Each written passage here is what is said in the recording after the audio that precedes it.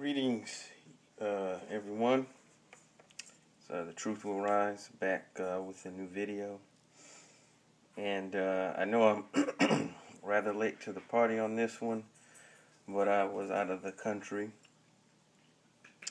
when it happened on my honeymoon and everything, and one of my friends relayed the message to me that Brother Steve Coakley apparently passed the other week while I was gone. I'm saying it like I know the guy personally, but I don't.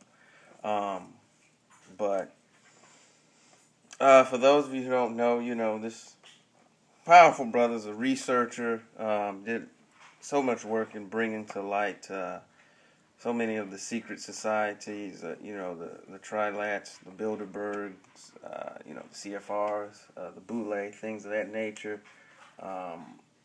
He was a mayoral aide in Chicago back in the 70s, late 70s, early 80s, well, the 80s, excuse me. And I knew I had read different articles and seen some things that he'd been in the hospital, all of those things. But I guess on April the 12th he transitioned and into the realm of the ancestors. So just want to send out to his family and everything. Our condolences. We lost a real treasure, a great leader in our community. So I know it's not being talked about. At least I hadn't heard as much as I think it should be. But just wanted to put that out there. So a lot. If you haven't seen it, a lot of his research is actually on YouTube, and I think his website is still up, stevecoakley.com.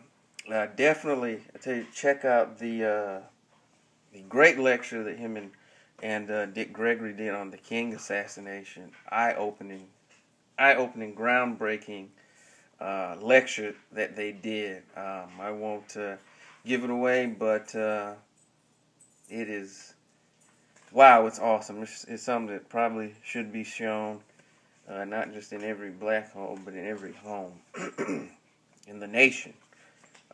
Just an awesome lecture. Definitely want to go and check that out. So this is The Truth Will Rise to you, the sadder video. But with that being said, still want to send out peace, power, and positivity to everyone. And as always, remember, it's our people, our community, our responsibility. Peace.